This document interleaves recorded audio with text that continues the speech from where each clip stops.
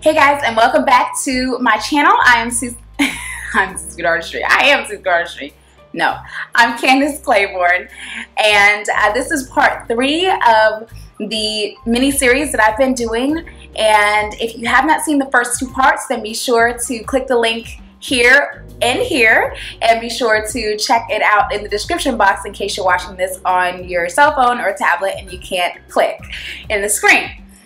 So this is part 3 of functions of the heart, and this part is really more practical. It's really more practical. So I hope you guys enjoy it. Be sure to keep watching if you want to see how to make these functions of the heart more practical in your life. All right. And I wanted to be very practical in reminding you about some things. If you don't already know, then these are some basic scriptures that I think are really helpful regarding your heart. In Proverbs chapter 3, verse 5, this is a very encouraging scripture, and it says, "Trust in the Lord with all your heart." Trust in the Lord with all your heart. That means that every place in your heart, every nook and cranny, the places that you treasure, the places that have been captured, the places that you are really giving just everything to. He says, trust in the Lord with all your heart and lean not on your own understanding. We don't know it all.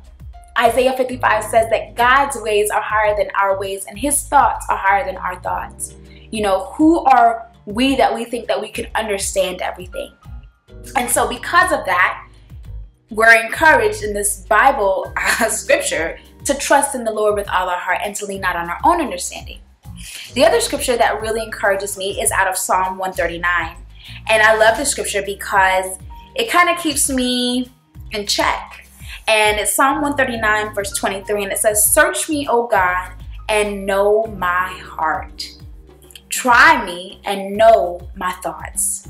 The heart and the mind are connected. And it is my deepest desire for God to search me, to search my heart. Because sometimes we are not honest with ourselves. And sometimes there are things in our hearts that we've put away or we've forgotten about. And they need to be exposed. They need to be dealt with. And so that's my prayer as I read the scripture. And I hope it's you guys's. There's one thing that I think that many people desire. And I know it's a deep desire of mine. And that is to know and to be known. And I believe it's to know God and to be known by God. And to know others and to be known by them. That is a deep desire.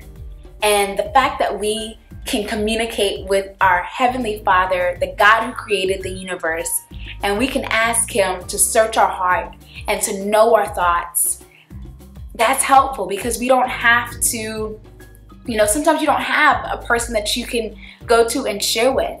And sometimes there are thoughts and there are things in your heart that you haven't even sorted out yourself. But God is a God of love, and He is a Father who loves you and who's there for you, who you can say, God, search my heart and know my thoughts.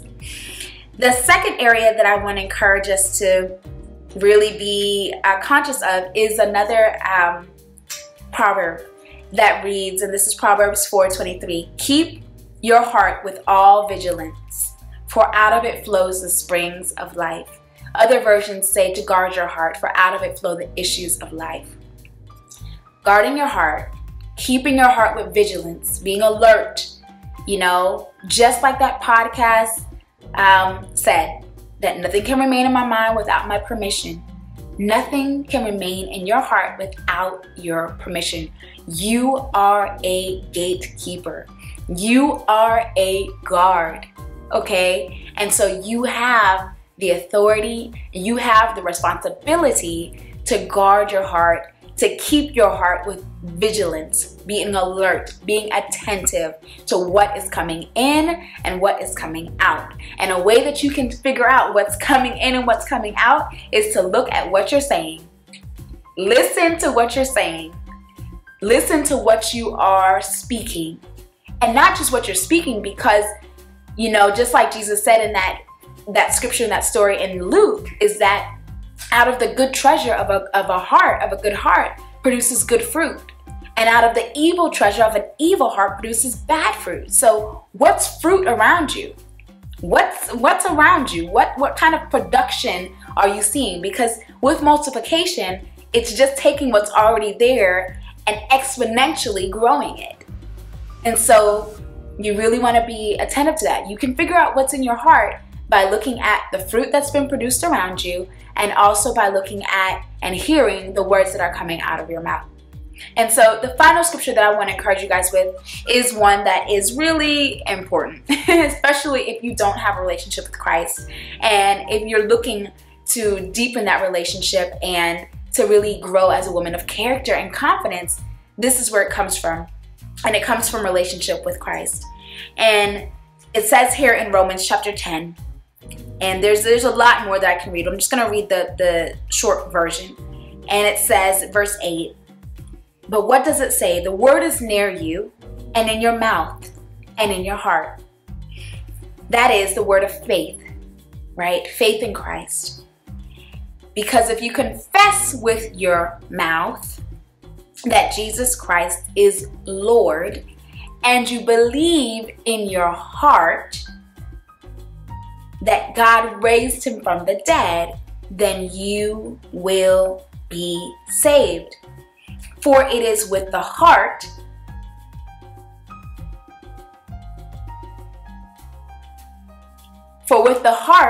one believes, and with the mouth one confesses and is saved.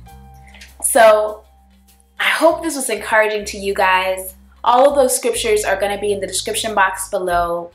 And just remember that your mind and your heart are connected, that the heart functions in three major ways: by being a place where you can treasure things, by being a place where you can capture, you can be captured by, and also a place where you can take heart. And so be aware of those things. Guard your heart with due diligence. Be very conscious of what you're allowing to come in and come out. Take heart, because God has overcome the world. Jesus has overcome the world, even in our troubles. And know that if you confess with your mouth and if you believe in your heart that Jesus Christ was raised from the dead, then you will be saved. You will live in eternity with him according to the Bible. And so, guys, there's so much more that I want to share with you. So be sure to stay tuned. Subscribe to this channel if you have not already subscribed. Be sure to follow me on Instagram at C2art. And I hope to see you guys. I hope you see me in my next video. All right, guys. Bye-bye.